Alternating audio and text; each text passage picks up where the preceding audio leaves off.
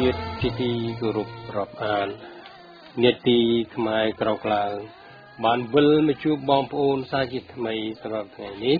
ក៏ដូចជាថ្ងៃមុននោះដែរគឺខ្ញុំសូមអន្តងបងប្អូនរួមជាងខ្មែរ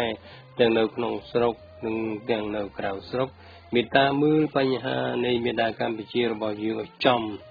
ថាតើទុក្ខវេទនារបស់បងប្អូនរួមជាងខ្មែរនៅក្នុងប្រទេសកម្ពុជាយើងជាង 80% ឬទៅដល់ 90% សប្តាហ៍ថ្ងៃនេះមកពីអ្វីខ្ញុំយល់ថាបងប្អូនអាចដឹងគ្រប់គ្នារួចមកហើយថាការរស់នៅរបស់មនុស្សយើងដែលបានសុខសប្បាយរួចមកហើយគឺមិនចង់ផ្លាស់ប្ដូរទីកន្លែងរស់នៅឡើយពិសេសកម្ពុជាជាមេដាកំណើតរបស់យើងគ្រប់គ្នាយើងមិនដែលមានគំនិតចង់ចាកចេញពីប្រទេសកំណើតរបស់យើងម្ដងណាឡើយតែមកដល់ឆ្នាំ1975នៅពេលដែលរបបខ្មែរក្រហមបានដឹកនាំដោយជនពាលអគតិលុះទៅក្នុងមនោគមវិជ្ជាកុម្មុយនីសមានសឡុតសហៅប៉ុលពតខៀវសំផនអៀងសារីហ៊ូយុនហ៊ុយនឹមនួនជាឡារួមនឹងពួកសត្រូវប្រវត្តិសាស្ត្ររបស់ខ្មែរយើងគឺយួននេះតែម្ដងដែលបានចងស្ដេចនរោត្តមសីហនុឲ្យលងនៅក្នុងមហិច្ឆតាយល់ខុសថាយួននិងពួកខ្មែរក្រហមជាកូនជើងចិនទាំងនេះគឺគេនាំគ្នាជួយសម្ដេចនរោត្តមសីហនុ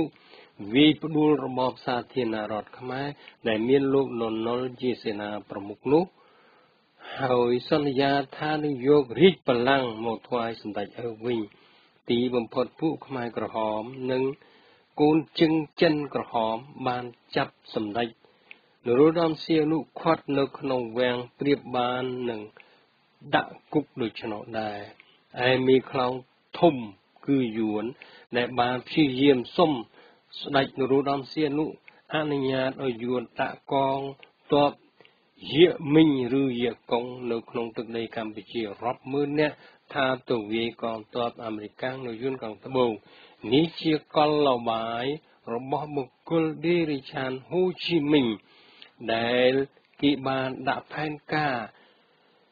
យកកម្ពុជានិងឡាវបញ្ចូលទៅក្នុងសហព័ន្ធឥណ្ឌូចិនដែលមានយួនជាអគ្គមគ្គុទេសនុឥឡូវនេះគោលដៅរបស់យួនអន្តរថៃនេះបានមកដល់ទីបញ្ចប់របស់គេហើយតែខ្ញុំសោកស្ដាយដោយឃើញបងប្អូនខ្មែរយើងមួយចំនួនតូចនៅតែលងលក់ធ្លាក់ទៅក្នុងមន្តសណ្ដំរបស់យួនដែលយកបុគ្គលដ៏សែនថោកមួយក្បាល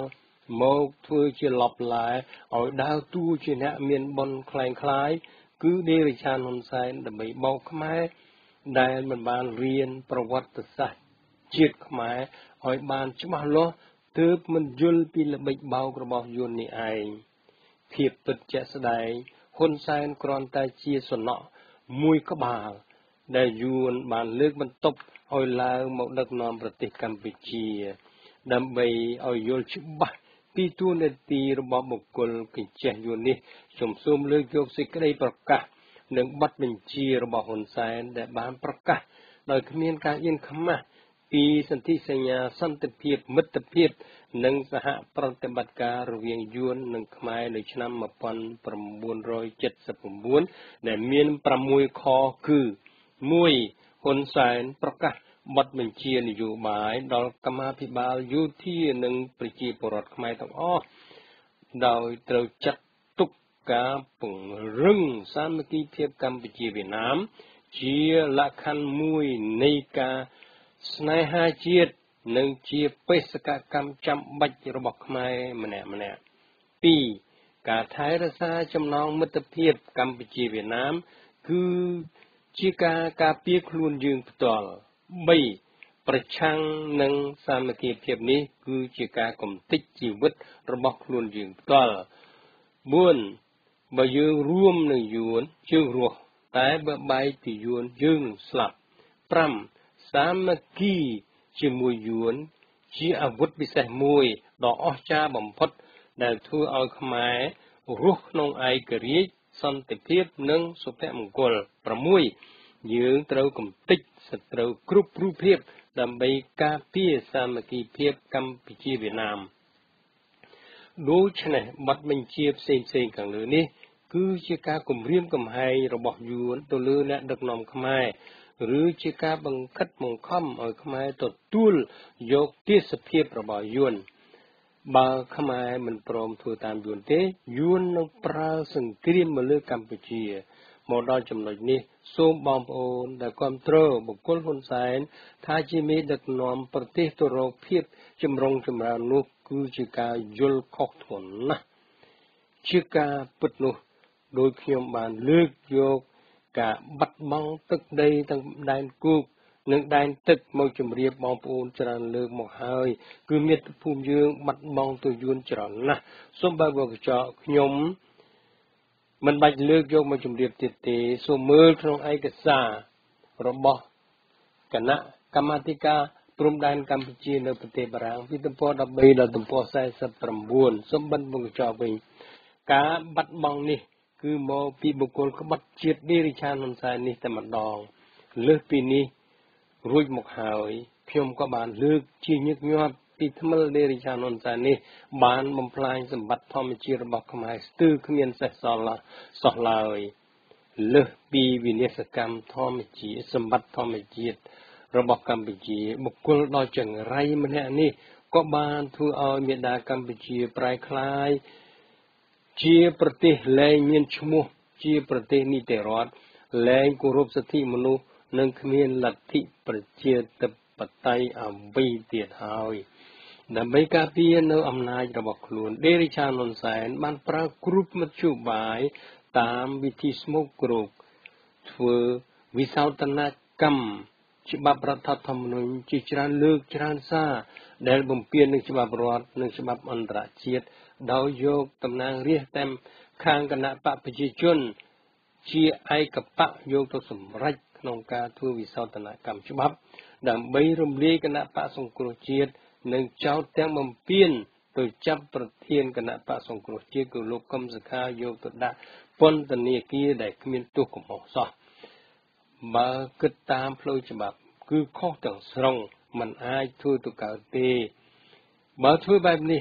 គណៈបកប្រជាជនមកដល់គណៈនេះគឺមានសភាមិនគ្រប់ទឹកហើយរដ្ឋាភិបាលកម្ពុជាសពថ្ងៃក៏ជារដ្ឋាភិបាលមិនគ្រប់ទឹកផងដែរការដែលរដ្ឋាភិបាលនៅកម្ពុជាសពថ្ងៃមិនគ្រប់ទឹកនេះហើយទើបសភាអឺរ៉ុបសភានៃសហរដ្ឋអាមេរិករដ្ឋាភិបាលនៃសហរដ្ឋអាមេរិកនិងប្រទេសនៅអឺរ៉ុបមួយចំនួនរួមនឹងអង្គការសហប្រជាជាតិមានអ្នកស្រី Rona Smith អ្នករាយការណ៍ពិសេសរបស់អង្គការសហប្រជាជាតិទទួលបន្ទុកសិទ្ធិមនុស្សប្រចាំកម្ពុជាបានយល់ថារដ្ឋាភិបាលហ៊ុនសែនបានប្រើប្រព័ន្ធដឹកនាំប្រទេសតាមបែបឯកបកដែលជាហេតុធ្វើឲ្យអ្នកស្រីមានការព្រួយបារម្ភជាខ្លាំងព្រោះរដ្ឋធម្មនុញ្ញរបស់កម្ពុជាមានចែងច្បាស់អំពីរបបនយោបាយប្រជាធិបតេយ្យសេរីពហុបកអ្នកស្រីបន្តថាការចូលរួមពីគណៈបកប្រឆាំងគឺជាការចាំបាច់មិនអាចខ្វះបានឡើយលើសពីនេះនៅក្រោយពេលដែលអ្នកស្រីបានដឹងពីព្រឹត្តិការណ៍បំពានក្នុងករណីរដ្ឋាភិបាលហ៊ុនសែនបានបញ្ជាឲ្យកងទ័ពទៅបាញ់លើប្រជាពលរដ្ឋស្លាប់និងរបួសនៅភូមិពីធ្នូស្រុកស្នួលខេត្តប្រចេះកាលពីថ្ងៃទី8មីនា2018នោះជារឿងដែលអនុវត្តខុសពីនីតិច្បាប់ទាំងស្រុងក្នុងករណីនេះអ្នកស្រី Rona Smith បានសុំឲ្យរដ្ឋាភិបាលខ្មែរបើកការស៊ើបអង្កេតជាបន្ទាន់តែអាជ្ញាធរខេត្តនិងតំបន់គេមិនអនុញ្ញាតឲ្យចូលទៅបំពេញភារកិច្ចបានឡើយតែបើតាមសាច់រឿងបាញ់បោះនេះវាមានជាប់ជាមួយនឹងផលប្រយោជន៍របស់កូនស្រីហ៊ុនសែនគឺនាងហ៊ុនម៉ាណែតដែលបានផ្ទេរទៅឲ្យក្រុមហ៊ុនយួនដាំដើមកៅស៊ូក្នុងដីទំហំជិត 10000 ហិកតាដូច្នេះរឿងនេះ vì chốt chỉ mũi nâng phalประโยชน์របស់គ្រួសារហ៊ុនពីហ៊ុនសែននិងផលប្រយោជន៍របស់ក្រុមហ៊ុនយួននេះតែម្ដងដូច្នេះបើនឹងធ្វើការស៊ើបអង្កេតត្រូវតែមានសមត្ថកិច្ចពីអង្គការសហជីវជាតិទើបអាចចូលទៅដល់ទីជម្រៅបានបើមិនដូច្នោះទេដេរិឆានហ៊ុនសែននិងគ្រួសារហ៊ុនសែនរួមនឹងក្រុមហ៊ុនយួននេះនឹងរួចខ្លួនមិនខានដោយបងប្អូនបានដឹងរួចមកហើយថាករណីដែលរដ្ឋាភិបាលហ៊ុនសែនខំបិទបាំងមិនឲ្យអ្នកស៊ើបអង្កេតរឿងបាញ់បោះនៅខេត្តកញ្ចេះនេះក៏ជាបន្ទុកថ្មីមួយទៀតធ្លាក់ទៅលើតុលាការព្រហ្មទណ្ឌអន្តរជាតិ ICC មួយករណីទៀតមិនខានខ្មែរត្រូវតែមានសង្ឃឹមលើភាពពិតដែលថាយុត្តិធម៌ត្រូវតែឈ្នះអយុត្តិធម៌ជារ៉ាបនៅចុងបញ្ចប់នេះខ្ញុំសូមជម្រាបបងប្អូនដែលនៅងប់ងល់នឹងដេរិឆានហ៊ុនសែនដែលយួនទុកជាសំណក់មួយក្បាលហើយវាខំបំរើយួនមិនឲ្យមានថ្នាំងថ្នាក់ដល់យួនទាំងអំបាលមានរួចមកហើយនេះបងប្អូនក៏ល្មមយល់ពីគ្រោះថ្នាក់ដល់ជាតិមាតុភូមិរបស់យើងទៅអនាគតផងយើងត្រូវតែដូរយើងត្រូវទៅរកអ្នកស្នេហាជាតិពិតប្រាកដមកជំនួសវាឲ្យបានទើបយើងអាចជួយរំដោះមេដាកម្ពុជាយើងឲ្យរួចពីពួកកុម្មុយនីសចិននិងយួននេះបានពីគំបាតជាតិថងសាវិទ្យុខ្មែរពិភពលោករៀបរៀងជូនបងប្អូនស្ដាប់ពីរដ្ឋមីនីសូតាសហរដ្ឋអាមេរិកដោយសេចក្តីគោរពរាប់អាននិងស្រឡាញ់ស្មោះសូមអរគុណនិងសូមជម្រាបលា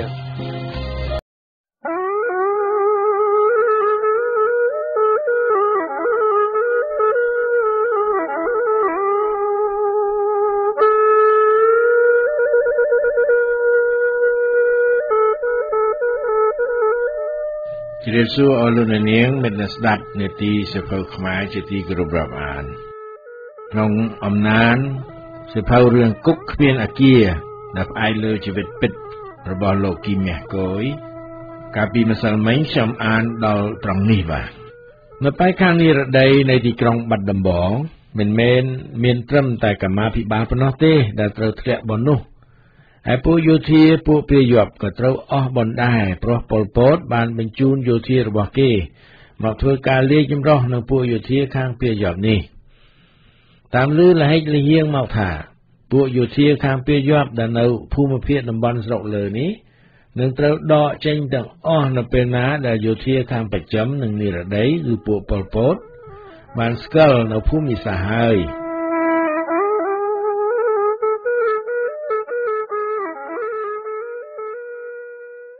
ហើយតទៅនេះគឺជាវគ្គបន្ត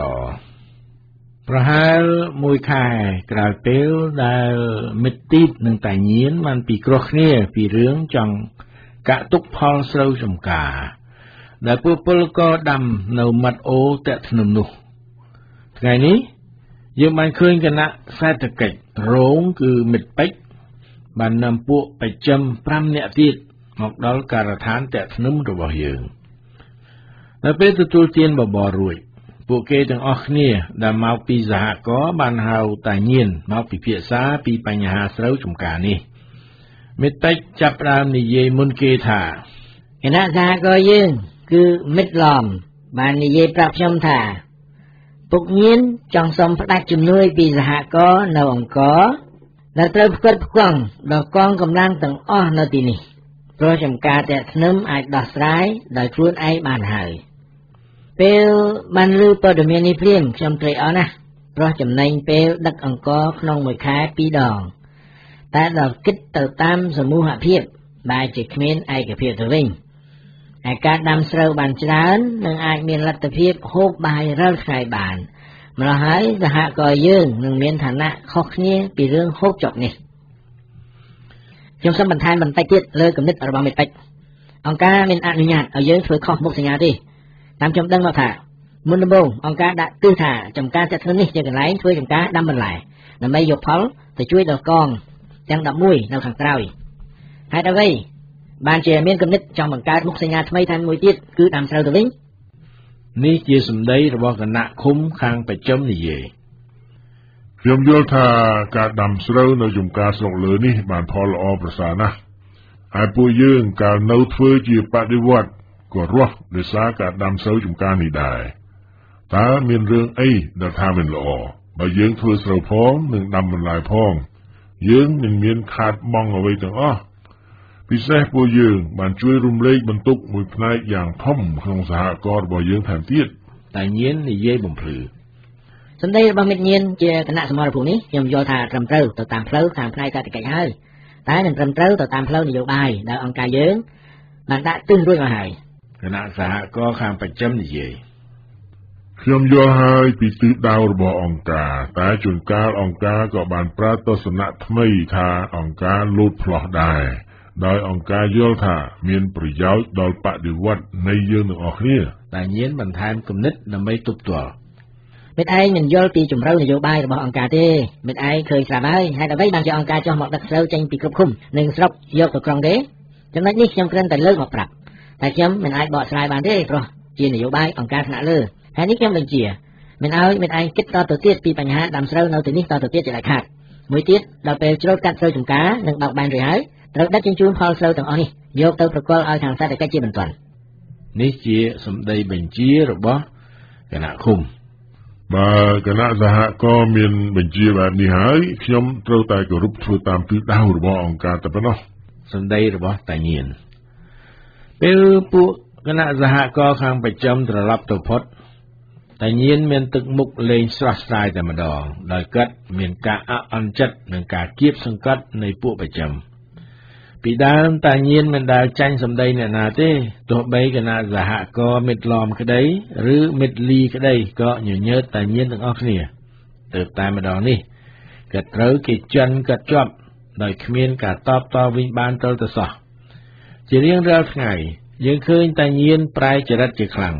មើលទៅដូចជាមនុស្សថ្មីមួយរូបលែងមានភាពស្វាហាប់ឯសម្ដីសម្ដៅក៏ដូចជាស្លូតបូតខុសប្លែកពីមុនមែនទែនឯការត្រួតត្រាមើលពួកពលករធ្វើការក៏កាត់មិនសូវយកចិត្តទុកដាក់ដូចពីមុនដែរគឺកាត់ទុកស្រេចតែលើមិត្តទីទាំងអស់3ថ្ងៃបន្ទាប់មកតាញៀនបានប្រាប់សុធនពីភារកិច្ចមួយថ្មីកូនធនខាងសហគមន៍អ៊ូស្រឡៅបានស្នើសុំពីគណៈសហគមន៍យើងនៅសសររបស់យើងចំនួន5ប្រទេសថ្ងៃស្អែកនេះពួកគេឡើងមកដឹកយកទៅហើយដូច្នេះកូនឯងជួយចាត់ចែងចំនួនពួកផងព្រោះពុកចង់ទៅមើលដំឡូងគោនៅចំការដើមដេងម្ដងព្រោះអាទិថាមានសត្វកម្ប្រមាមកកាយស៊ីអស់ប្រមាណគុំផងបានមិនអីទេពុកចាំខ្ញុំចាត់ចែងចំនួនពុកពេលរសៀលនៅថ្ងៃបន្ទាប់ពួកយើងដែលនៅការដ្ឋានបានឃើញរទេះគោ5បមកដល់រំពេចនោះសុធនក្រឡេកឃើញពីចម្ងាយឃើញអ្នកបរទេះម្នាក់មានរាងរៅដូចសម្លាញ់របស់គាត់ណាគាត់មិនអស់ចិត្តក៏ដើរសម្ដៅទៅរកអ្នកបរទេះនោះភ្លាមដល់បានយល់ច្បាស់ថាអ្នកនោះជាសម្លាញ់គាត់មែនគាត់ក៏បន្លឺឡើងថាយីឈៀតគ្នានឹកឯងខ្លាំងណាស់វ៉េតាំងតែបែកគ្នានៅមហាវិទ្យាល័យបាត់ដំបងមកគ្នាមិនដែលបានជួបនឹងពួកយើងណាម្នាក់សោះគឺមានតែឯងម្នាក់គាត់ដែលគ្នាបានជួបមុនគេបងអស់នេះសុធននិយាយសុធនអើយគ្នាក៏មិននឹកស្មានថាបានជួបឯងនៅទីនេះទេណាឃើញឯងព្រាមគ្នាភ្ញាក់ខ្លួនក្រញាំងតែម្ដងហើយគ្នាសូមអរគុណដល់ទេវតាដែលបាននាំគ្នាឲ្យមកជួបនឹងឯងនៅទីនេះឈៀតនិយាយមុននឹងនិយាយគ្នាតទៅទៀតឯងបរទេះទៅដាក់នៅក្រៅម្លប់ឈើមាត់អូសិនទៅរួចដោះគោពីរទេះហើយយកវាទៅចងឲ្យស៊ីស្មៅនៅវាលខាងជើងក្បែរវាលពេជ្រនោះសុធនចង្អុលមិនអីទេចាំគ្នានាំឯងទៅកន្លែងនោះចុះក្រោយពីសុធនបាននាំសម្លាញ់ឈៀតទៅចងគោរួចហើយពួកគេទាំងពីរនាក់បានអង្គុយសំណេះសំណាលគ្នានៅមាត់អូ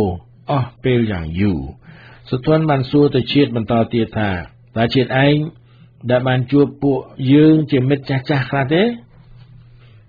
នៅគុំអូស្រឡៅមានចែកជាកងច្រើនណាស់ឯកងដែលគ្នានៅនោះមិនមានគ្នាយើងនៅទេមួយទៀតគ្នាក៏មិនដែលទៅធ្វើការឯសមរភូមិមុខផងម្ល៉េះហើយគ្នាមិនដែលបានជួបនឹងគ្នាយើងសោះទើបតែលើកនេះប្រធានកងបានចុចចំឈ្មោះគ្នាក៏មានសំណាងបានមកជួបនឹងឯងនេះអីម្ដងនេះគ្នាមានសំណាងណាស់វ៉េ ដោយទី1គ្នាមិនដែលចេញឆ្ងាយពីកហើយបានមកដល់ទីព្រៃនៅស្រុកលើនេះទេពេលបានឃើញព្រៃស្រុកលើដ៏សែនល្អបែបនេះអារម្មណ៍គ្នារំភើបខ្លាំងណាស់ពីដើមគ្នាធ្លាប់អានតែសៀវភៅបែបស្ត្រាលបែងប៉ុណ្ណោះឥឡូវនេះគ្នាបានមកឃើញផ្ទាល់ភ្នែកគឺធ្វើឲ្យថ្លើមប្រមាត់នឹងបេះដូងរបស់គ្នាបានរីកមែនទែនតែម្ដងហើយទី2គឺគ្នាបានជួបនឹងឯងនៅទីនេះគឺធ្វើឲ្យគ្នារំជើបរំជួលចិត្តណាស់ព្រោះយើងបែកគ្នាជាង3ឆ្នាំមកហើយសម្លាញ់ហើយមិនទៅគួរប្រពន្ធឯងសុខសប្បាយជាទេគេទាំងអស់គ្នាសុខសប្បាយនិងមានសុខភាពល្អធម្មតាចុះគ្រួសារឯងយ៉ាងណាដែរសម្លាញ់ដល់ឯងសួរនៅសំណួរនេះធ្វើឲ្យគ្នានឹកខ្លោចចិត្តនឹកអាណិតដល់កូនប្រុសពៅរបស់គ្នាខ្លាំងណាស់តើមានហេតុការណ៍អ្វីកើតឡើងឬសម្លាញ់កូនគ្នាមុនដំបូងគ្រាន់តែរាកប៉ុណ្ណោះតែដល់ពេលគ្មានថ្នាំសង្កូវដាក់បំបត្តិការរាករូសឲ្យបានតាន់ពេលជំងឺរាករូសនោះក៏បានคล้ายទៅជាជំងឺមូលដ៏សាហាវបំផុតទៅវិញចុះឯងមានយកកូនទៅឲ្យពេទ្យមើលទេតែពេទ្យពួកវានេះអាចមើលជំងឺអ្វីបានវាឲ្យទៅថ្នាំអាចទន្សាយដែលពួកវាផ្សំដោយមើមឈើស្លឹកឈើសម្បកឈើមិនដឹងតាមក្បួនស្អីផងយកមកឲ្យអ្នកជំងឺផឹកយូរទៅកូនគ្នាកាន់តែដាបទៅទៀតទីចុងបញ្ចប់ប្រពន្ធគ្នានឹងគ្នាអង្គុយសម្រក់ទឹកភ្នែកសម្លឹងមើលកូនដាច់ខ្យល់នៅចំពោះមុខទាំងក្តីស្ដាយស្រណោះនិងអាណិតអាសូរយ៉ាងរន្ធត់ចិត្តជាទីបំផុតចុះឥឡូវនេះឯងមកទីនេះបៀងកាលដែរគ្នាមកនៅសមរភូមិតាក់ធ្នឹមនេះជាង1ឆ្នាំហើយគឺតាញៀនជាគណៈសមរភូមិបានយកគ្នាមកនៅទីនេះអញ្ចឹងគ្រួសារឯងមកនៅទីនេះអស់ហើយមែនទេគ្នានៅទីនេះតែម្នាក់ឯងប៉ុណ្ណោះហីមិនឯងមិនយកគ្រួសារមកនៅជាមួយផងរឿងនេះនិយាយទៅវែងឆ្ងាយណាស់គ្នាគ្រាន់តែបញ្ជាក់ប្រាប់ឯងថាគ្នាមកនេះដើម្បីឲ្យបានឆ្ងាយពីកងប៉ុណ្ណោះព្រោះគ្នាបានដឹងដល់លហៀងមកហើយថាគ្នាមានឈ្មោះក្នុងបញ្ជីខ្មៅរបស់ពួកវាទៅហើយគ្រាន់តែមិនបានដឹងថាថ្ងៃណាដែលពួកវាមកយកគ្នាទៅតែប៉ុណ្ណឹងតាមគ្នាស្មានកុំបានតាញៀនជួយរំដោះគ្នាមកនៅទីនេះប្រហែលឯងមិនបានឃើញគ្នានៅថ្ងៃនេះទេចុះនៅខាងឃុំអូស្រឡៅពួកវាមានដែរចាប់អ្នករដ្ឋការយកទៅសម្លាប់ដោយនៅទីនេះទេសម្លាញ់មានខ្លះៗដែរតែតិចតួចបំផុតគ្នាបានឃើញគណៈឃុំអូស្រឡៅជាមនុស្សដែលមានការចេះដឹងហើយកើតបានការពារប្រជាជនរបស់គាត់ឲ្យរស់នៅបានសុខសាន្តល្អណាស់តាមគិតមើលទៅការកាប់សម្លាប់ប្រជាជនក្នុងឃុំគឺយល់ទៅតាមចិត្តគំនិតរបស់កម្មាភិបាលឃុំនេះមួយផ្នែកធំដែរបើគណៈឃុំជួយបិទបាំងខ្លះនោះអង្គការលើក៏មិនអាចដឹងបានស្រួលទេឥឡូវនេះឯងបានតាញៀនជួយការពារឯងប្រកាសជាមិនមានគ្រោះកាចដល់ឯងឡើយចំពោះពួកពាយ៉ាប់គ្នាដូចជាមានការកក់ក្ដៅច្រើនដែរតែឥឡូវនេះរឿងកក់ក្ដៅនេះវាបានរលាយទៅទៀតហើយព្រោះពេលនេះមានពួកខ្មែរក្រហមមកពីប្រចាំកំពុងតែកំញើញរំលាយពួកពាយ៉ាប់រាល់ថ្ងៃនេះមើលទៅជីវិតគ្នាដូចជាមិនបាននៅថិតថេរយូរអង្វែងទៅដឹងសម្លាញ់តែណាហើយកុំគិតរឿងងាប់នេះច្រើនពេកនាំឲ្យតែខ្វល់ចិត្តនឹងដេកមិនលក់ពេលនេះសម្លាញ់ឯងងូតទឹកជំរះខ្លួនសិនទៅបន្តិចទៀតពួកពលករមកពីចំការដើមបេងយើងនឹងហូបបបរជុំគ្នាម្ដងមិនអីទេសុធន់កុំព្រួយបារម្ភរឿងហូបចុកនោះអីព្រោះពួកគ្នាមានបាយនៅសល់ពីព្រឹកល្មមនឹងហូបបានមួយពេលទៀតដែរអញ្ចឹងល្អហើយគ្នាមិនហត់ប្រាប់ចុងភៅឲ្យគេដាំបបរថែមតែយ៉ាងណាក៏ដោយក៏យប់នេះឯងត្រូវតែមកដេកនៅការដ្ឋាននេះជាមួយនឹងគ្នាកុំខានណាដល់ព្រឹកស្អែកចាំគ្នារកកម្លាំងពួកជាងឲ្យជួយលើកសសរដាក់លើរទេះទាំង5នេះដូច្នេះយប់នេះសម្លាញ់ឯងខំដេកយកកម្លាំងដើម្បីដឹកសសរត្រឡប់ទៅឃុំអូស្រឡៅវិញនៅពេលហូបបបររួចហើយសុធន់ដើរសំដៅរកជួបនឹងឈៀតនៅកន្លែងរទេះពួកអូស្រឡៅកឹបជួនឈៀតបានហូបបាយរួចហើយល្មមទាំងពីរនាក់មិត្តសម្លាញ់មានរឿងដែលត្រូវនិយាយគ្នាច្រើនណាស់ឈៀតបានទាញដៃសុធន់ទៅឈរឆ្ងាយពីអ្នកដទៃរួចកាត់ផ្ដើមប្រាប់សុធន់នៅខាងព្រៃលើ ឬនៅគុំស្វាយជាតិនេះឯងមានដែលបានឮពីស្ថានភាពរំជើបរំជួលក្នុងជួរអង្គការលើរបស់ខ្មែរក្រហមដែរឬទេគ្នាបានលោបស្ដាប់វិទ្យុរបស់ពួកខ្មែរក្រហមដែលនៅជាមួយយួនខាងបូព៌ាទិសខ្លះៗដែរគឺមានយោធាខ្មែរក្រហមពីពាយប់នេះរត់ទៅចូលជាមួយនឹងខ្មែរក្រហមខាងបូព៌ាដែលមានយួនជាបង្អែកគ្នាយល់ថារបបខ្មែរក្រហមខាងប៉ុលពតគឺជាក្រុមខ្មែរក្រហមកញ្ចេះចិនកុម្មុយនីសហើយក្រុមនេះមានទំនាស់នឹងក្រុមខ្មែរក្រហមជាកញ្ចេះយួនដែលមានមូលដ្ឋាន3កន្លែងសំខាន់គឺនៅពាយប់នេះបូព៌ានិងនិរតីតែគ្នាមិនបានដឹងថាការបែកបាក់នេះមានដល់កម្រិតណានោះទេគ្នាគ្រាន់តែយល់ថានឹងមានការប្រែប្រួលនៃរបបគ្រប់គ្រងនេះនៅពេលខាងមុខដែលជៀសមិនផុតឡើយសុទ្ធនឯងនិយាយនេះត្រូវហើយ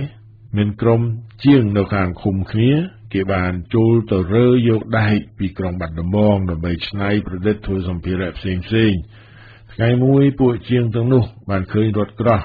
មកពីភ្នំពេញហើយបានឡោមព័ទ្ធចាប់ពួកកម្មាភិបាលធំខាងពាយប់នោះយកទៅបាញ់ចោលដោយគេចោទថាពួកនេះជាជនក្បត់ជាតិក្នុងចំណោមនោះមានគណៈភូមិភាគគឺមូលសម្បត្តិឬតកៅមានគណៈតំបន់មួយគឺមិត្តប៉ែតនិងគណៈស្រុកខាងពួកពាយប់ទាំងអស់នៅពេលនោះមានយោធាធំខ្លះនិងពួកឆ្លូបខ្លះបានដឹងខ្លួនក៏នាំគ្នារត់ឡើងមកព្រៃខាងស្រុកលើនេះអូយចឹងហើយបានជាប៉ុន្មានសប្តាហ៍មុននោះតាញៀនបានជួបពួកលួចរត់ប្រហែល100នាក់នៅអូថ្មសំលៀងដោយតែគ្នាស្មានមែនការពិតគឺពួកខ្មែរក្រហមខាងពាយប់នេះឯងដែលត្រូវពួកខ្មែរក្រហមខាងប៉ុលពតដេញតាមសម្លាប់ហើយបាននាំគ្នាមកពួននៅក្នុងព្រៃស្រុកលើនេះហើយពួកទាំងនោះវារត់រួចដែរឬទេមកពីតាញៀននឹងឯងគឺគាត់បានប្រាប់ពួកយោធាដែលនៅប្រចាំការនៅទីនេះឲ្យទៅចាប់ពួកដែលរត់នោះទាំងអស់អញ្ចឹងបានសេចក្តីថាតាញៀននេះមិនយល់ពីស្ថានភាពនយោបាយខាងលើតតែសោះគឺហាក់ដូចជាគាត់ប្រាប់ឲ្យពួកប៉ុលពតទៅចាប់ពួកពាយប់ជាក្រុមបករបស់គាត់យកទៅសម្លាប់ដូច្នោះឯងការពិតគឺអញ្ចឹងមែនពេលនោះគ្នាចង់ខាត់តាញៀនម្ដងដែរតែគ្នាមិនហ៊ានព្រោះមិនមែនពេលវេលាដែលយើងអាចនិយាយបានគ្នានឹកអាណិតពួកនោះដែរតែបើនិយាយតាមកម្មផលវិញពួកទាំងនេះក៏ធ្លាប់បានសម្លាប់ពួកយើងជាអ្នករដ្ឋការនិងនាយទាហាននៃសាធារណរដ្ឋវិលមើលអ្នកដែរឥឡូវនេះពានោះបានធ្លាក់មកលើខ្លួនពួកវាវិញហើយតែយ៉ាងណាក៏ដោយក៏យើងនៅមានសង្ឃឹមថារដ្ឋអំណាចរបស់ប៉ុលពតត្រូវតែរលាយនៅថ្ងៃណាមួយមិនខានគ្នាក៏មានសេចក្តីសង្ឃឹមក្នុងចិត្តដោយឯងចឹងដែរគ្នាសង្ឃឹមថានឹងបានវិលត្រឡប់ទៅបង្រៀនសិស្សនៅវិទ្យាល័យរបស់យើងវិញមិនខានសូមឲ្យបានដូចដែលសម្លាញ់បានគិតនោះទៅចុះឥឡូវនេះផ្កាយក្រពើបានរះខ្ពស់បន្តិចហើយឯងគួរតែទៅជាមួយគ្នាដើម្បីដេកសម្រាប់យកកម្លាំងបរទេសត្រឡប់ទៅជួបជុំគ្រួសារវិញណាព្រឹកឡើងបន្ទាប់ពីបានលើកសសរដាក់គ្រប់ប្រទេសហើយសម្លាញ់ទាំងពីរនាក់ក៏បានលើកដៃលាគ្នាទាំងក្តីមិនដាច់អាឡ័យសុធន់ដើរទៅជិតឈៀតហើយនិយាយខ្សិតដាក់ត្រជាចាំជួបគ្នានៅវិទ្យាល័យបាត់ដំបងនិងវិទ្យាល័យនេតយ៉ងណាសម្លាញ់ចាំជួបគ្នានៅឯបាត់ដំបងក្រុងឈៀតនិយាយខ្សិតតបមកសុធន់វិញបន្ទាប់ពីឈៀតបាននិយាយប្រាប់ពីរឿងរ៉ាវនៃពួកប៉ុលពតដែលបានចាប់ពួកកម្មាភិបាលខាងពាយប់យកទៅសម្លាប់នោះបានធ្វើឲ្យសុធន់យល់កាន់តែច្បាស់ពីរឿងពួកបច្ចឹមនិងពួកនិរតីដែលចូលមកនៅលាយចម្រុះជាមួយនឹងប្រជាជនក្នុងខេត្តបាត់ដំបងនេះមួយទៀតធ្វើឲ្យគាត់យល់ថែមទៀតពីពួកកម្មាភិបាលនៃពួកបច្ចឹមនិងពួកនិរតីដែលមកយកអំណាចពីពួកកម្មាភិបាលនៃពួកពាយប់នេះ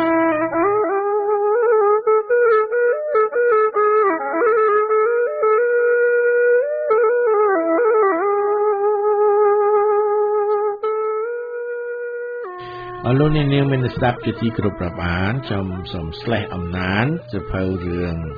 គុក គ្មានអាគាររបស់លោកគឹមម៉ែកុយតែប៉ុណ្ណេះសិនចាំថ្ងៃក្រោយនឹងលើកយកមកអានជូនស្ដាប់បន្តទៀតថ្ងៃនេះសូមអរគុណនិងជម្រាបលាបាទ